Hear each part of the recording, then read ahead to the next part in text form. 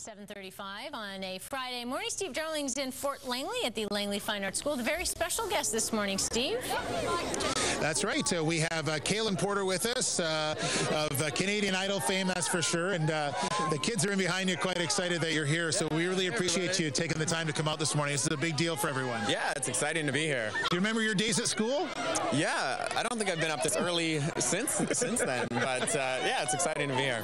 Well, I'm sure you've answered all the Canadian Idol questions to death, but for the show, and then ended up moving to Toronto, and it kind of just went from there, and touring and all that kind of thing. So it's kind of been a whirlwind over the past couple years, but it's been a lot of fun. I'm just trying to enjoy it. So. Okay, we're just gonna. Hey guys, you get quiet down. So the first album was kind of what it needed to be, and Canadian Idol gives you the opportunity to get to a lot of people very quickly, but it's not necessarily known for it's great art, and yeah. so now I'm able to do my own thing, and I decided to do that. It was important for me. So I've been away a while, and I wasn't sure how the fans would react and that kind of thing, but it's exciting, and I'm glad to be back. What song are you gonna sing? We're gonna do the first single off the record. It's called Down in Heaven, and we kind of wrote it.